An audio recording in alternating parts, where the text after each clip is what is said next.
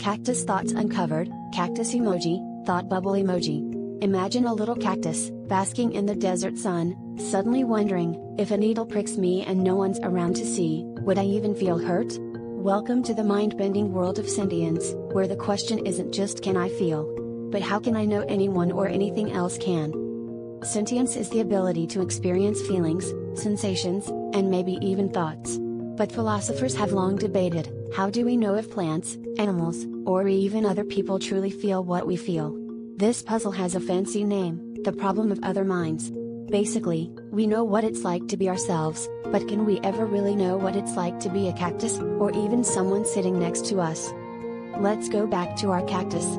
Maybe it flinches when poked, or turns toward the sun, but is that proof of pain, or just a desert dance? Scientists can measure reactions, but feelings are invisible, tucked away in private experiences. It's a classic philosophical pickle. We might never unlock the secret inner world of another being, no matter how many needles or sunshine rays are involved. So next time you see a cactus, or your pet, or even your little brother, remember, sentience is the grand mystery that keeps us all guessing. The only mind you can truly know is your own, and that, my prickly friend, is what makes the philosophy of sentience both frustrating and fascinating.